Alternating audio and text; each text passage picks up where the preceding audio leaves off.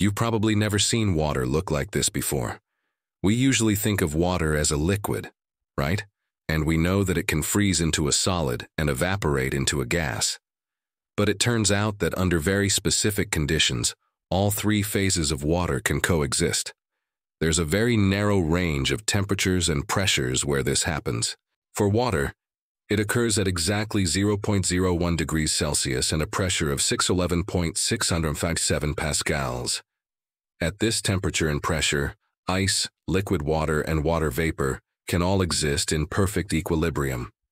It's a delicate and beautiful demonstration of phase equilibrium, a unique sweet spot in the physical laws of our universe where matter can't decide what to be, so it chooses to be everything at once. This is a super extreme example of what we normally see with water.